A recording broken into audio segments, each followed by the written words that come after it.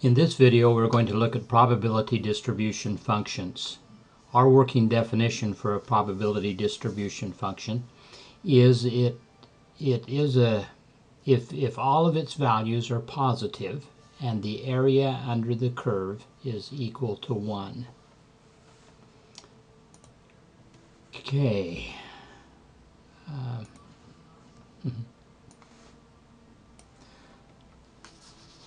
So we're going to look at two continuous probability distribution functions today. Let me produce some of those for you. The first one is going to be called a normal probability distribution function. What it looks like is this. It's always a mounded curve. It actually goes on forever in both directions. I'm only showing the one tail over here, but here to the left it also goes out forever. And it takes all of that. Underneath that curve, the area is equal to 1. So there's our x-axis. This curve keeps getting closer and closer to the x-axis as it comes out this way, and closer as it comes out this way. The total area under the curve is 1. There are two things that we need to know about a probability, about a normal distribution, is we need to know what its mean is. The mean is always the high point, and the standard deviation is kind of a measure of how much it's spread out. Let me show you another. This particular curve has a mean of 0 and a standard deviation of 1. Let me show you another one here. We'll put them side by side. This is another example of a normal distribution. Its mean happens to be 8, and its standard deviation happens to be 2. Notice that as the area under this curve is equal to 1, as is the area under this curve. Okay, so when the standard deviation is small, then that makes it a tall, skinny normal distribution. When the standard deviation is wide, then it begins to flatten it out. The mean just moves the standard deviation to the right or the left depending on what the mean is. The mean in this one is 8. The mean in this one is 0. Okay. So let's look at this situation now. This is another example of a probability distribution function. It's called the uniform distribution function. What you need to know about it is what its minimum value is and what its maximum value is. Everywhere out to the left of the minimum and to the right of the maximum, this function is just 0 all the time. But in between here, then that area ends up being 1, and the height of this thing is the same everywhere. Everything has the same probability of occurring in a uniform distribution. Let's look at another one here. Okay, this is another example of a normal uniform distribution. See, in this red one, the minimum was 0 and the maximum was 1, and so the height of this uniform distribution had to be 1. So that height of 1, it doesn't look like the height and the width are the same here, but that's because things are kind of squished together on the x-axis. The scale on the y-axis is different than the scale on the x-axis. And so what's happening here is the width is 1 and the height is 1, so the area is 1. In this blue, the width is 2, and so the height is going to need to be 1/2, so that total area underneath that curve is always equal to 1. That's what a uniform distribution looks like. Okay, let's go and look at each of these one at a time here. Let me put something in here. I'm interested in looking at a normal distribution with a mean of 0 and a standard deviation of 1 and I'd like to find the probability that the x value is less than 0.45. I think that we can give you a picture of that here.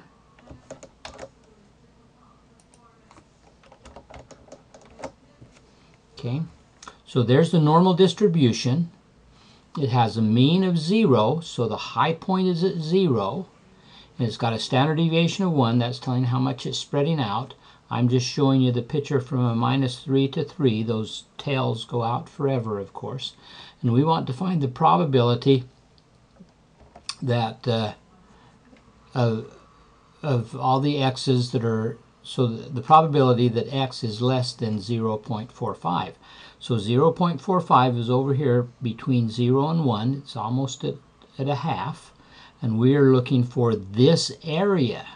Now the nice thing about R is that it's got a command called the probability norm command that calculates that area for us.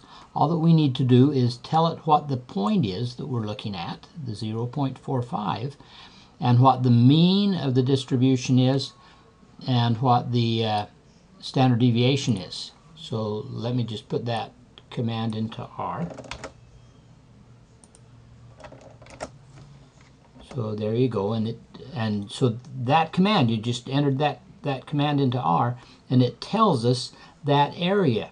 Now when I'm doing these kinds of things, I have a piece of paper that I'm kind of sketching the picture in that I'm looking for, and then I ask R to do that calculation for me.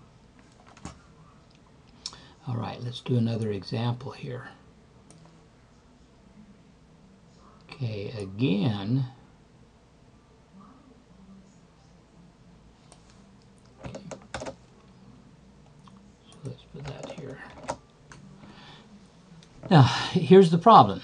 Suppose that in a normal distribution with a mean of 0 and a standard deviation of 1, we want to find the probability that x is greater than 0.45. See, the probability norm tells us the area that's less than that amount, but now suppose that we needed to find the area that was greater than. Well, we know that the total area under the curve is 1, so to find this area that's greater than 0.45, we'll just need to take 1 minus that probability norm, and there it's doing that calculation for us. That's why I draw the picture, so that I can kind of keep track of stuff. We wanted to find this white area up here, and the probability norm tells us this blue area, so we could just take 1 minus that blue area and get the particular result that we're needing. Okay, let's look at another example.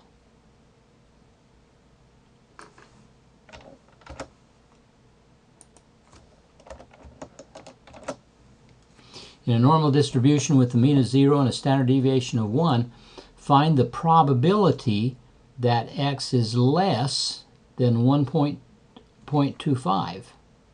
So less than a minus 1.25. Now look where minus 1.25 is. There's 0, minus 1, minus 1.25. That's going to be right around in there. So I'm going to want to find this area that's down below here. Let me, I've got a little picture that will produce that for us real quickly. Let me put that in. Okay, so there we are at a minus 1, minus 1.25.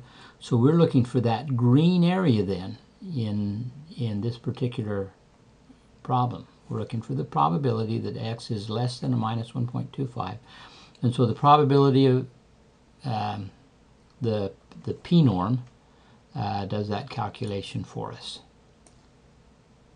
Okay, let's look at another problem that's kind of related to these.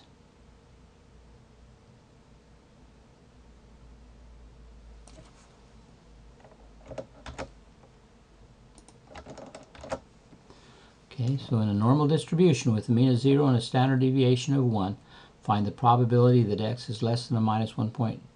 There it is. There's that calculation, and we can just press the enter in R, and it produces that result for us.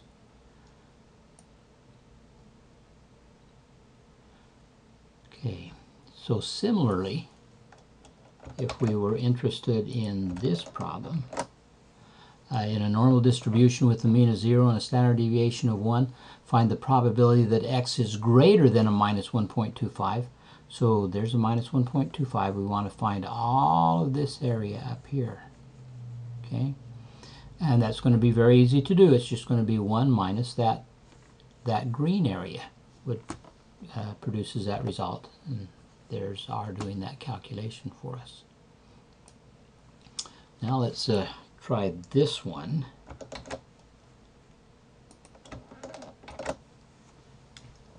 Okay, in a normal distribution with a mean of 0 and a standard deviation of 1, let me just clean this up so that we're not getting confused with anything that's there.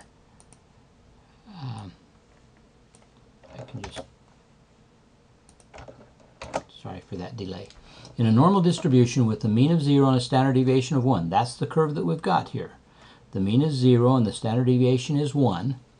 Find the probability that the x is bigger than minus 1.25 but less than 0.45. Okay, so here we are, and the mean is 0 and the standard deviation is 1. We've got the right curve here. We know that the area to the left of this 0.45, this whole area back here, we've got that particular amount calculated. That's not what we want. We only want the area that's between those two values.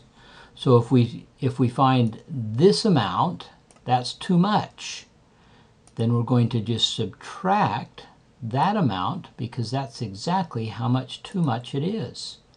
And so R will do that calculation for us. The probability that x is greater than a minus 1.25 but less than 0.45 is the probability norm of 0.45 minus the probability norm of minus 1.25. And so there's that probability that we were needing to find. Okay.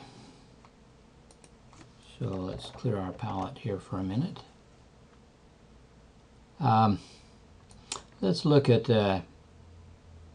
another question.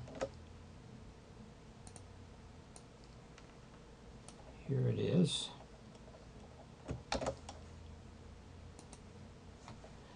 In this case, we're always looking at a normal distribution with a mean of 0 and a standard deviation of 1. In this one, we're going to look at, in a normal distribution with a mean of 12, see now the mean is over here at 12, okay, and the standard deviation is 3. We need to find the probability that x is less than, that should be less than 8, I'm sorry, I noted that wrong, is less than a positive 8. Okay, we can do that pretty easily. Here's the calculation for a positive 8, not a negative 8. See there, I'm looking at the probability norm of being less than 8 in a normal distribution that has a mean of 12 and a standard deviation of 1. It just finds that particular area, the area of this blue, the area of that blue piece. And of course, similarly, if we were interested in this problem, a related problem, in a normal distribution with a mean of 12 and a standard deviation of 3, find the probability that we're greater than 8. That's this white area up here. And that's going to be easy to find. We're just going to look at 1 minus that blue area, and that gives us the result that we're interested in. Okay. Here's our next problem.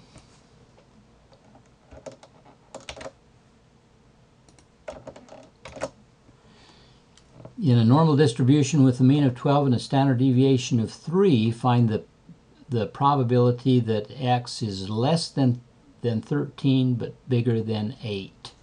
Okay, so that calculation becomes the difference of two areas. We'll put those in here. That's easy to calculate. Just find the probability that we're less than 13. So there's the 13, and so it's this area all the way back here. That's too much. We'll subtract off the area of this kind of bluish green piece. And so there we are calculating that particular probability.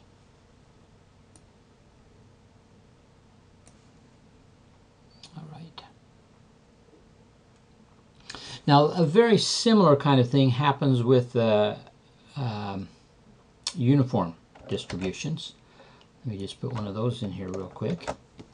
There we've got a uniform distribution with the minimum value is 0, the maximum value is 1. So there's the distribution.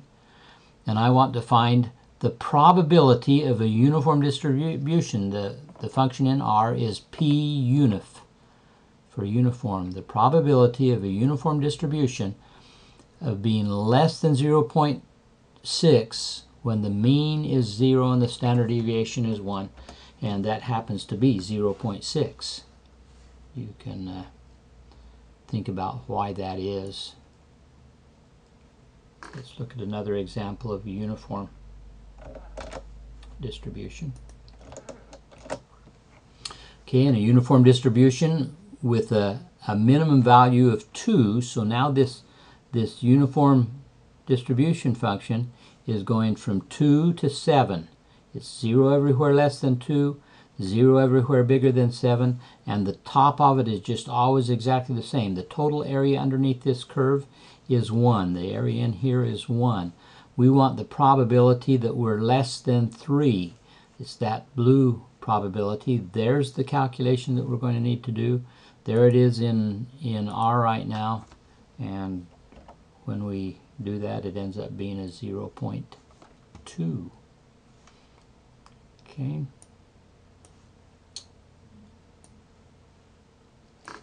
So suppose then that we have this problem, that in a uniform distribution with a minimum of 2, that's the same one that we were looking at, a maximum of 7, so there's that same function that we were looking at.